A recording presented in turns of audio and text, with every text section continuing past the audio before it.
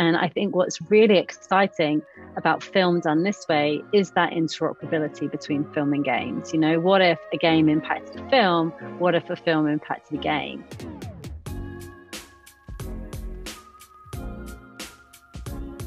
All right. Welcome back, everybody, to Altcoin Daily. My name's Austin, here with Aaron, joined by Sarah Buxton, Bux, CEO of Gala. Thank you for joining us. I think you've just given me an amazing job promotion. I'm not sure I want it, but I'm COO of Gala, but that's fine. That's what I have that written here. I thought I said that. Just don't tell Eric that he's just been fired. COO. And you're in Britain, correct? Or I am. I'm just today I'm just outside of London, which is rather nice. So yeah. Awesome. Well, I want to dive deep today into Gala Film, the new sort of division of Gala Games and Gala, just the whole arsenal. But first, just what's your background? How'd you get into crypto? Yeah, so I've got a funny story with how I got specifically into Gala. Actually, I kind of got tricked into working here. So I never intended. I've never had. I've always worked for myself, basically. So I've been in the blockchain space for a long time, but it was fintech really. So lots of the more, I would say, boring is too strong a word, but maybe practical use cases of blockchain. And you know, dabbled a bit in crypto and kind of got into the NFT space independently, you know, prior to Gala.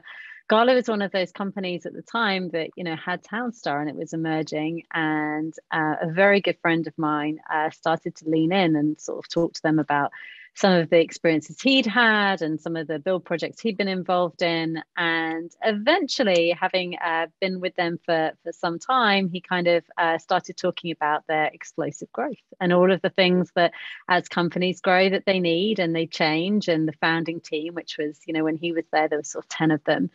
And the need for a sort of a COO, somebody that could grow into the role and help the company scale. And we talked about, you know, we've worked for some very big consultancies as guns for hire as well, and run agencies and things like that in the past too. So we were talking about all of these different skill sets that you could need that could be useful as a company grew. And every suggestion he made for somebody that Gala should probably employ, I basically said that was a bad idea and this is why. And you need somebody that has this weird range of skills like me.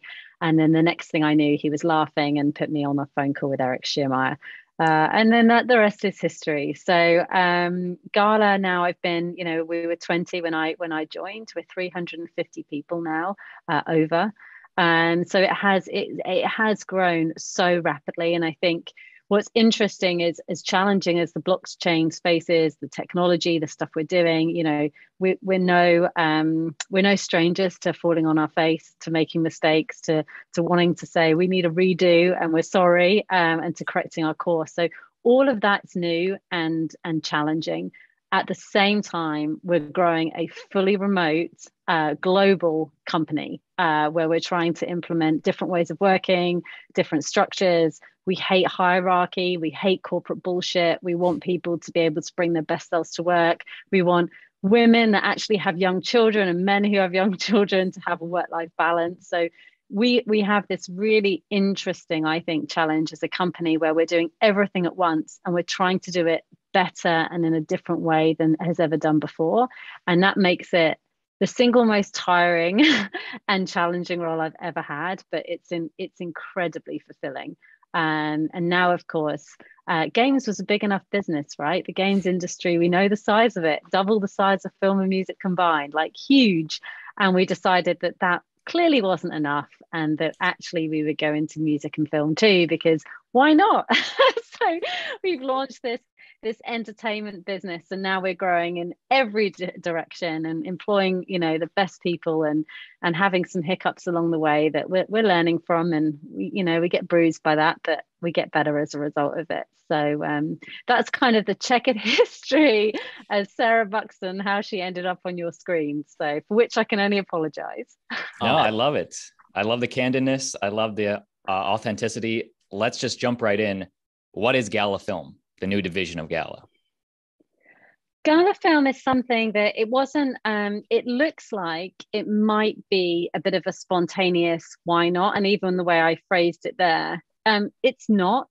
The reason it's not is because games are these hours and hours, sometimes days long experiences that are highly immersive. You look at the fidelity of games that are being produced now, and even the ones that we've got in flight, and we've been poked about that a few times. You know, when we had Galaverse back in May, we actually showcased 9 games that you could sit on a screen and play. And I don't know, there's many companies in the blockchain space that can do that. And the 28 games we've got in flight are either triple or double A. So we are really sort of going after this sort of no compromise on experience to actually do something that's different in the blockchain space, you know, using this sort of whole premise about content ownership. And when you roll that forward and you say, okay, well, actually film in many ways, and I know I'm a Brit, so I call movies films, but film really is a catch-all for film content. So it can be movies, it can be documentaries, it can be shorts, it can be animation. So it's that whole classification. And actually, we got quite inspired last year with one of the projects we're working with. They came in and they wanted to do a game. That's where the conversation started. But some of the art guides and the story behind it and the characters they were delivering, I was like, oh my goodness, this would be an amazing series. And I think what's really exciting about film done this way is that interoperability between film and games. You know, what if a game impacted a film? What if a film impacted a game? What if you had gamification where you had to do something to unlock the next level of content? Now, previously, those narratives have always been trapped in games, you know, stuff like Assassin's Creed, where you go through and you feel like you're part of this whole wonderful fabric of a story. But what if actually the emphasis was maybe the other way around, and then you actually owned the content? And I think that's where we became incredibly excited, started looking at projects out there.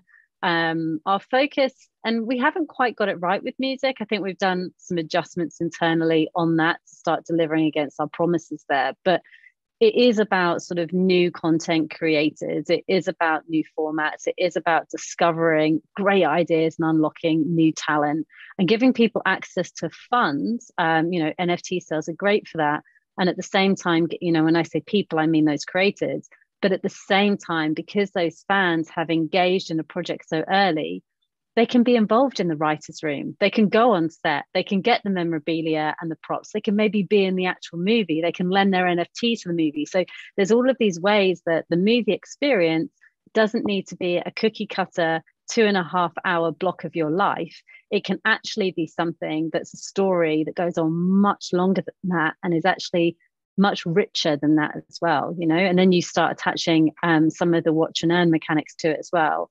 To support that ecosystem, I think it becomes incredibly exciting. So the reason we're doing film is because there's a trifecta of entertainment. I love that word, trifecta. Sounds amazing. But, you know, music, games, film, and how they work together. So, and people have said, you know, Gala, you're doing too much. I'm like, can you not see from a game perspective how these things flow and belong? Like, a game is nothing without music and story narrative. Like, it cannot exist. Like, it's not physically possible.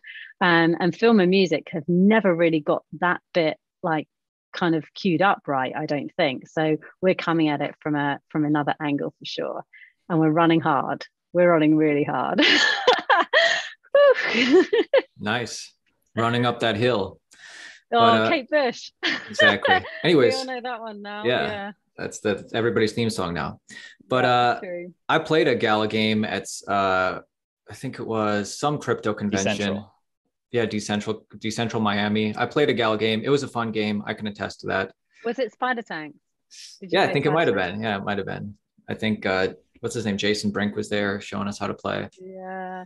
The best thing about Spider Tanks is well, there's lots of good things about Spider Tanks, but the guys behind that Game Media, who are actually based out in the Netherlands, and Ditmar is he's just amazing. And they've got Stoda and they've also got Wizards, and I think it's Warriors. They keep changing the name on me, but there's another 2 games coming from that studio. And I love the fact that, you know, we're able to work with studios in South Korea. We're able to work with studios in Europe. We've also obviously got our US base. So, but yeah, Ditmer's, you know, they're so flexible and they do so many fun things. And that's what's quite nice, is the freedom to pick stuff up. I think they put a Snoop car in the game. They've done some other, there's more stuff coming just because they're having fun. And it's like, oh my goodness, isn't it nice that you can make games and actually have enjoyment from it as well, rather than just having to stick to, laborious contracts and all that kind of stuff. So I do like, but yeah, I like working with talented people like that. They blow my mind. My Slack channel is like a candy shop. It's great.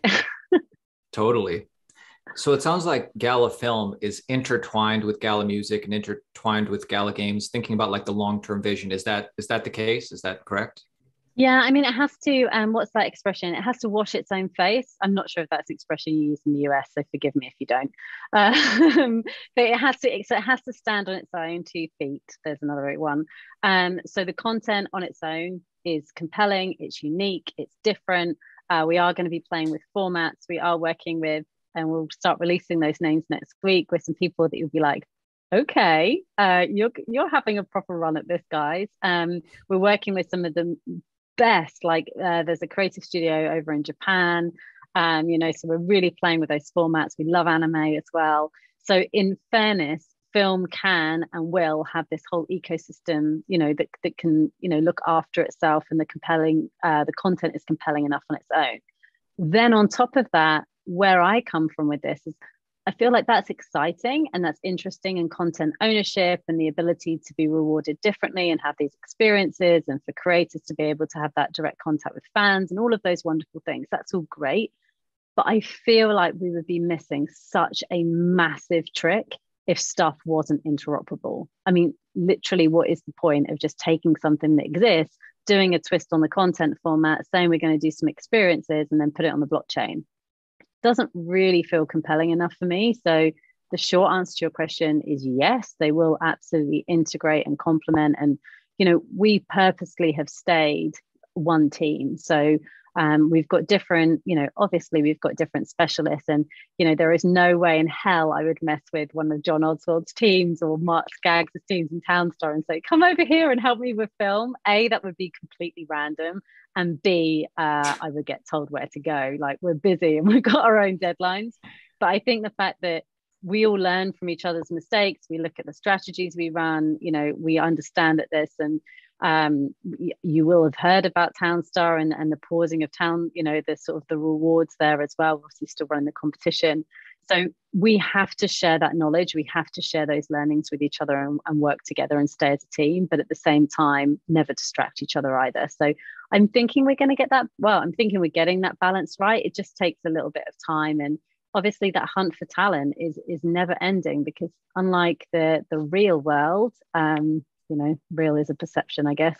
There's no finite number here. Like we can keep growing and expanding. And I think that's when you're global and you say to people, all you need is a laptop, a bit of gusto, and a skill that the community will love.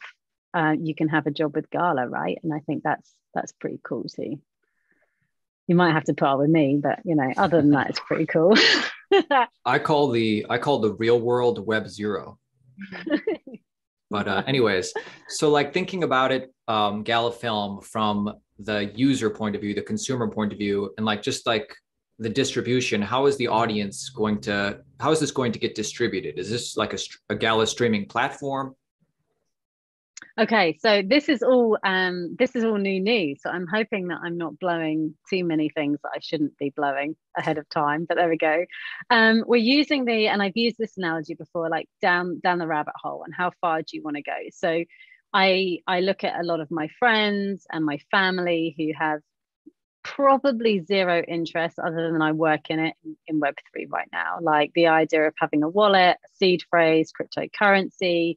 They read the mainstream news, or some of them do. And there's a lot of fear and FUD around it. If you go onto Twitter and you end up following the wrong accounts, you would feel that it's not a very welcoming or nice place. And there's a certain type of person that thrives here, and then other people that just don't get a look in. So from that perspective, I think it's very important that the content's accessible to people. You can come, you can pay, and you can watch. Exactly the same way as you would on a Netflix or an Amazon, or if you've got a premium YouTube account, or you watch the ads in order to the content to be paid for, whatever it is. So there's a very simple way to engage with the content. For us, distribution's an interesting one, because we're not And I think this is really important. We're not trying to own anything. And that's the thing with Gala that people need to kind of get their heads around, is that we're a platform. So all of the development people we work with, they own their own IP, and they will continue to own their own IP. They own their stuff. How can we go out and preach about content ownership and then take, equity and IP away from the very people we're meant to be supporting? That just literally makes no sense. Same with artists as well, incidentally, on the music side. So this is about giving them the flexibility of format. So yes, it would be exclusive on our platform from a blockchain perspective, but if it makes sense and it helps the community and it gets eyeballs on their film and on their creation, of course we will look at broader platforms to push stuff on. What we're trying to do is we're making a positive shift into Web3. That doesn't mean we are naive enough to think you can turn off Web2. Like, it's not going to be a flick of a switch. It's a general it's a gradual move over. And so what we're going to do is going to leverage a lot of those Web2 services to the benefit of Web3, so that everybody, it's sort of this transition. So, and as long as the community that are bought into those NFTs, that are bought into the platform, benefit from that. So a watch is still a watch, whether it's on Gala or not, it's still a watch. And as long as they benefit from that, we're happy, they're happy, and then the content producer, the creator, is happy too. So there is that nice ability, I think, for exclusivity, but then to have that reach play, which is important for our industry, right? It's the same thing as when we were talking about Grit and that title and putting it up on the Epic store. It's less about the deal between Epic and Gala. It's more about the deal between Web2 and Web3, and saying, hey guys, here's a portal into the new world for a lot of players, that we're not going to force, NFTs and content ownership down their necks. They can just come and play a game, and then they can start discovering what this world really is like, without all of maybe some of the FUD that is surrounding it, particularly in the games and gaming space as well. You should never ask me a question. Do you see how long my answers are? Because I can't sorry. This is what just so much. Our audience has heard us. They want to hear from you.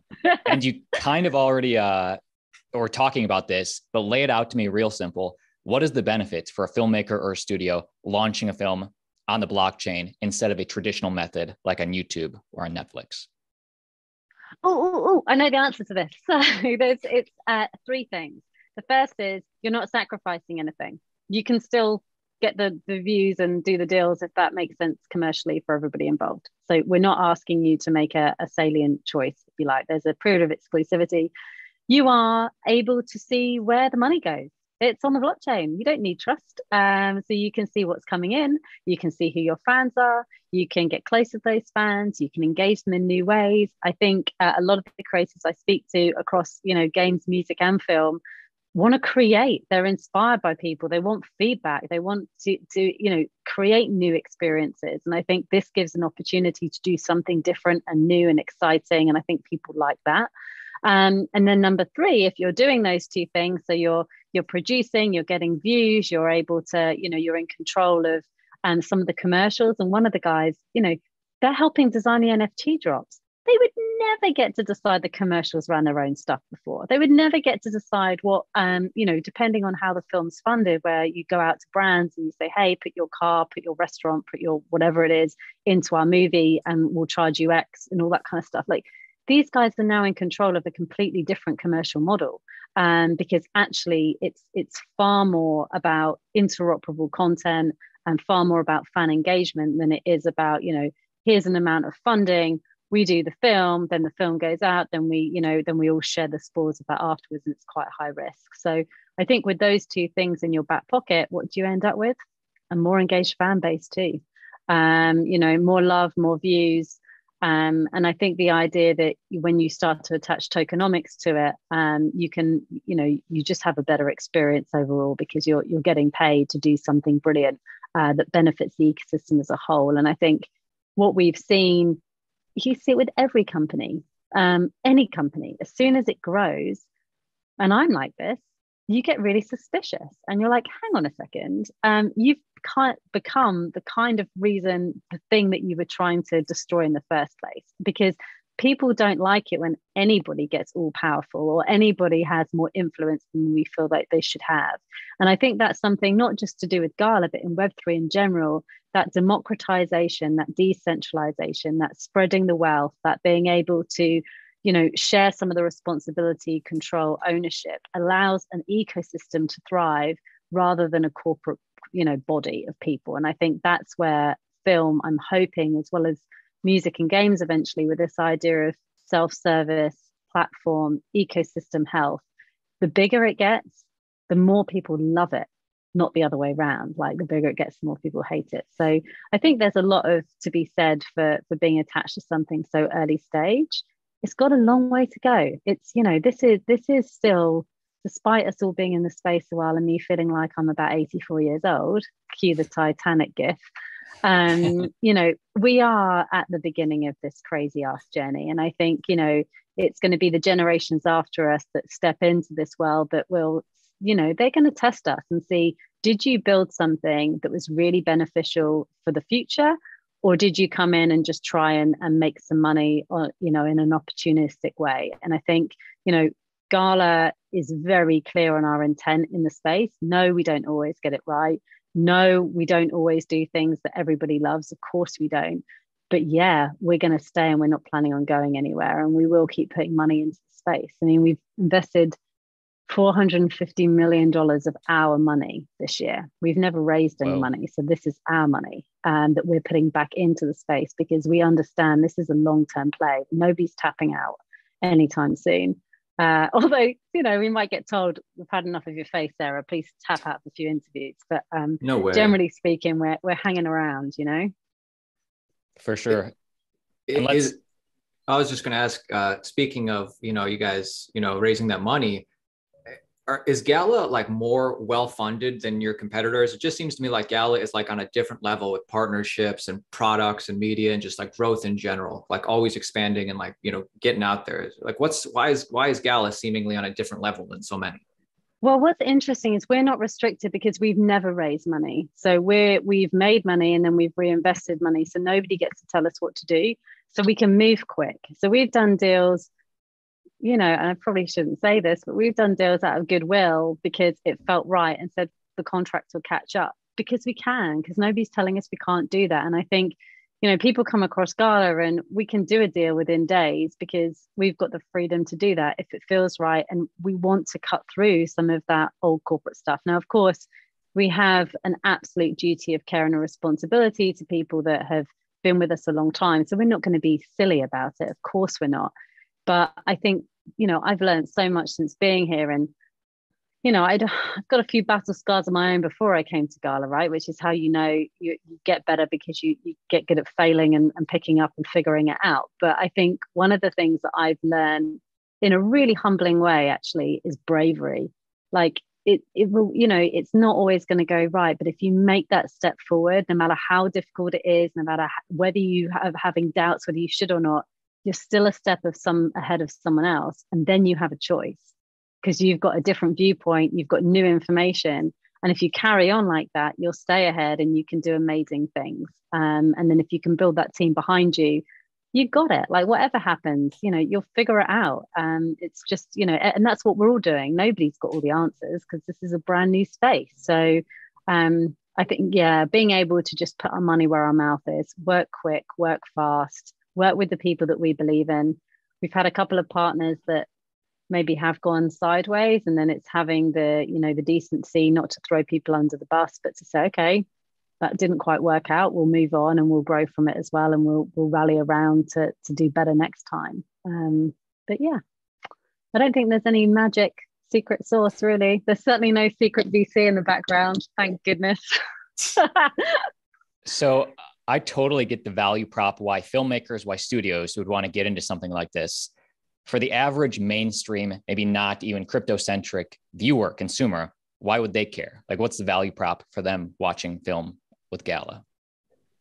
I don't think it's about watching film with Gala. I think it's watching a film you want to see. I think it's as simple as that. I think it's content that I'm interested in, a documentary, a reality show, if that's your thing, an amazing series, a movie. We might have one of those in the pipe as well.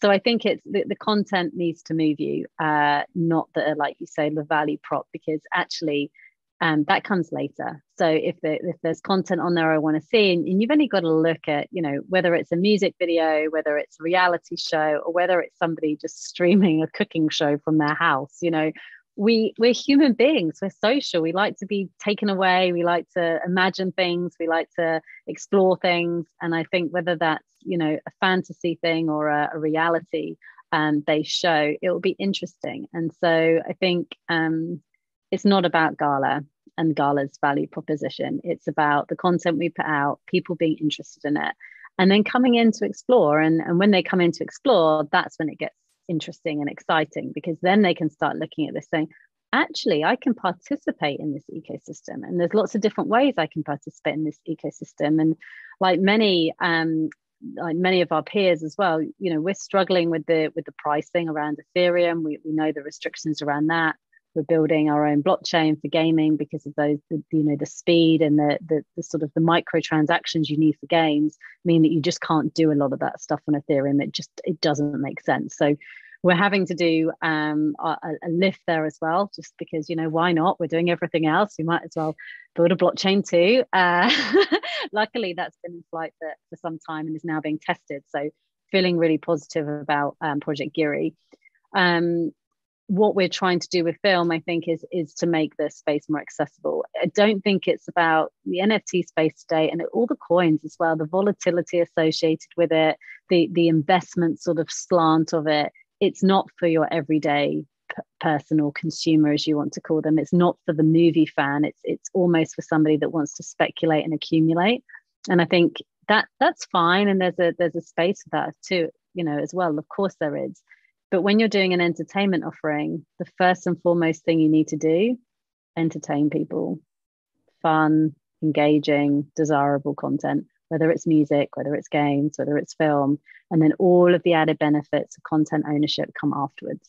And you can explore that, and whether that's a $50 thing, or you're going to invest in, buying a node or spending time doing, some of the other things that you can up your sort of, your contribution to the ecosystem. That's all dependent on you, but it means you can get that really nice range of people, and you can offer something to everybody, whether they want to be in Web3 consciously or not. I understand that, many things are in the pipeline for longer than a year, but just like thinking about the next year, are there any cool content coming out for Gala Films? Yes. So we've picked up things in different stages of development as well. So we've got, we'll have some really lovely stuff out on the platform later this year. And then there's a whole heap of stuff that will start arriving in springtime as well. So yes, the content is already flowing. And I think that's why, and we've done it not so well recently. We used to, in the past, be very much, we would show, not tell. And I think the way the sort of, people have started to notice Gala, we've grown a bit. There's stuff said about us that we then feel the need, rightly or wrongly, to react to. So I think we've done a lot more talking and a lot more, hyping than we've ever done before. And I think with film, what we wanted to do is let action, see what I did there, film reference, action speak louder than words. And within a couple of weeks of launching the platform, to have rewards live, to have content on there, and for people to see, okay, this wasn't, something that they did spontaneously because they thought there was an opportunity, and why not? This is something the guys have been working on a while, and it makes complete sense with the other two arms of the business to form that final sort of collective that can all support and work together. So we need to deliver now. And I know the games business particularly, they're in build mode, and those teams, and I'm fortunate enough to have a good relationship with Mr. McCarthy, but I see all the Miranda's updates, and I see the pace that they're working at. And, we share things across the business, everybody in the company, myself included. We do stand-ups every day. We talk about our story points. We talk about our cadence. We talk about, what our OKRs are. Like, we are a fully functioning business. We are not a project. We just are approaching things a little bit differently. That's all. Bucks, in our final 5 minutes, I want to zoom out and just talk big picture crypto stuff in general. Before we get to that, final thoughts on Gala, anything we didn't mention? There's nothing you didn't mention. I think it's an exciting journey. The only thing I would say is you don't have to be on all of it. If you love Gala for games, we've got that, 26 games, 9 playables at Galaverse, lots coming out this year. I was on the phone to the guys this morning. There's another play test happening with one of our other titles in a few weeks' time. Like the game side of the business are absolutely producing now. And I think it's one of those things that if that's what you discovered Gala for, if that's what you're following Gala for, that's not going away. And no, you don't need to be a fan of film and music to be part of the Gala ecosystem. You can absolutely, this is your world. You're in complete control of it, and the community can do what the hell it wants. You don't have to be part of anything you don't want to be, and we'll never force it down your throat. So please pick and choose. And the same thing is, if you've never been a gamer and if you don't like games but you happen to like film, then come and watch some content, and you don't have to make any more commitment than that. Just come and have a look. So yeah, no hard sell from me today on that stuff. And by the way, links for Bucks and Gala all down below in the video description. Check them out. Zooming That's very out. efficient. Exactly. Zooming out, general thoughts on these bearish times in crypto from a bird's eye view. Yeah. So I haven't looked at my crypto portfolio. I didn't get out of stuff. I hold my NFTs, whether it's art, whether it's the game stuff from Gala, which I incidentally always buy on OpenSea because I never get to make the bloody drops. But anyway, so yeah, I've lost a lot, and and that's fine. I know everybody has. Thank goodness I have a job. Do I worry about it? Well, yeah, it has a financial implication, obviously, and we often say to people in our community, like, don't overextend yourself, don't put stuff in that you can't afford to lose, because there are no guarantees with any of this stuff. Please don't overreach and put yourself in a difficult position. Last year we were in a position where we gave out $2.2 billion in rewards and distribution to our community, which made a huge difference to a lot of people, whether they were settling debts or, some family in the Philippines bought the first house that their family had ever owned in the family's history. So there's some lovely, good news stories in bullish times. And then obviously in bearish times, the opposite happens, right? And you hear some absolutely horrific things that have been going on.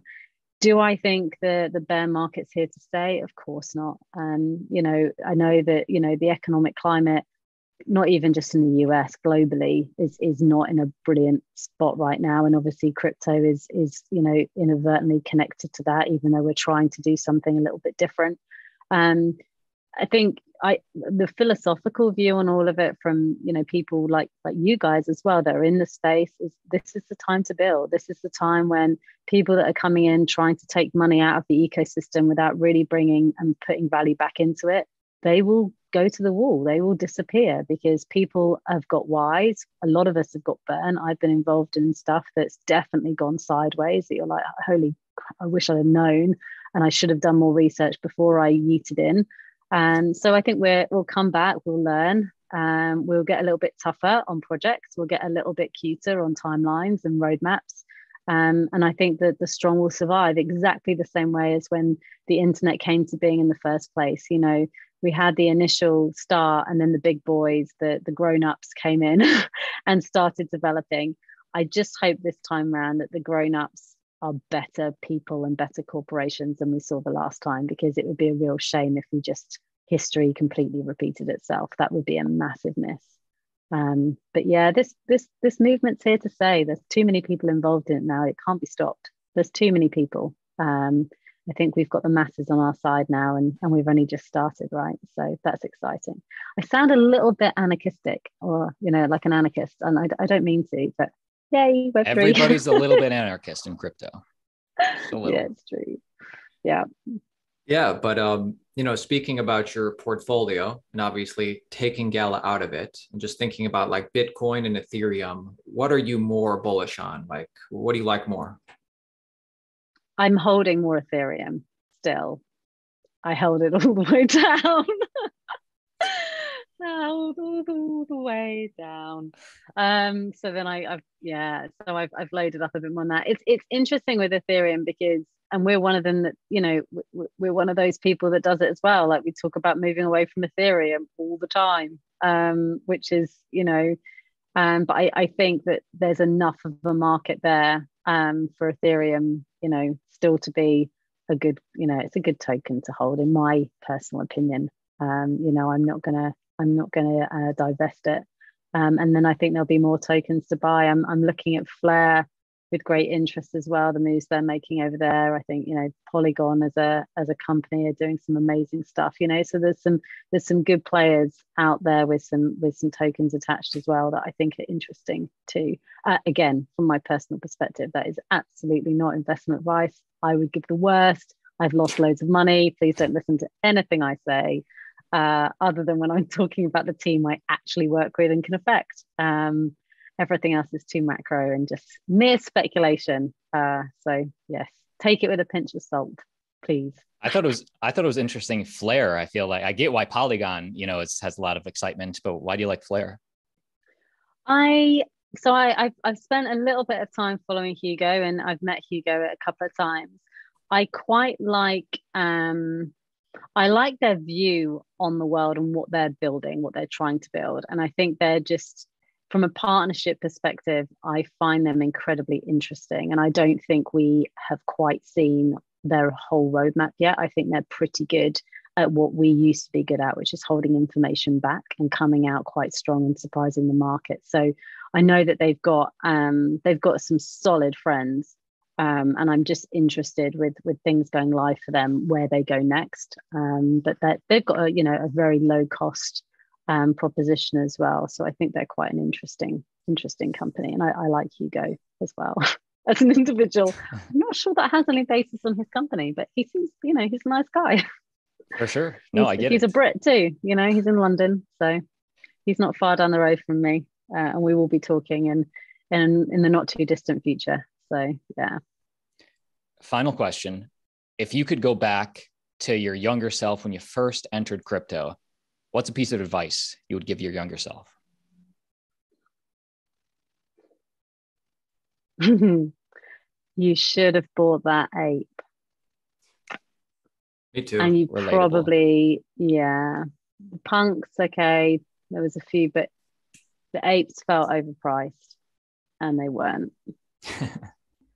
As it turns out. And how does that translate, something practical that, is that you telling yourself, be more open-minded or look for the trends harder? Yeah, I think it's a really good question. I think if I went back now, go less on your own instinct and dive into some of these communities, because actually a lot of the clues are there already. And I think with anything, with me particularly, I'll do some research, and then I'll, exactly like I said, like my gut instincts will say that's too expensive or that's a good idea. And actually there is no gut instinct in a space that's brand new. That's ridiculous. Like there's no precedent for what's going on. So the best thing you can do is go and listen to an AMA with the founder. Go in, nowadays, like you can dive into the Twitter spaces, you can join the Discord and just get a sense of what's going on there. And then you're, I think, far better equipped. I'm very skeptical on, I come from a brand, messaging, I've done a lot of product design, proposition design. I know how to write something, right? A lot of people know how to write something. And I think there's like the art of a beautiful website and a really nice white paper with a load of fancy charts on it and a nice roadmap and all the caveats that come with it. They're great. And if I was looking to raise money, that's interesting that you can put together a pitch deck. But what are the people on the ground saying? What are the current holders saying? How many people are joining that Discord? What is the growth rate looking like? How many partners are coming on board? You can tell a lot about people with people that they work alongside. Because there is always a due diligence process. If you're going to bring on, and even when you look at something like Doodles that brought on Pharrell, Pharrell is not going to risk his brand working with a company that is in any way looking like it's, a little bit unstable. Like he's just not going to do it. So I think when you start to dig into those kind of signals, that's when you can get a better sense of, is this just shiny or is there actual substance underneath? and people turning up when problems start as well. If people go silent when there's an issue, that worries me as well. When there's a criticism, that's when you actually step up into the breach, and you have to have those tough conversations. Whether you're right or wrong, it really doesn't matter. You've still got to be there. So I think it's the surrounding world rather than the presented world that's important. Sarah Buxton, thank you so much for sharing your time. Links for Gala for you are down below. Final thoughts for the Altcoin Daily Army. Thank you for having me. And I'm sorry for giving the longest answers in the world. Apologies. And if I've said anything that's wrong, forgive me, because I am just a motor mouth and I don't mean any harm, really. I loved it. Great conversation. Thank you.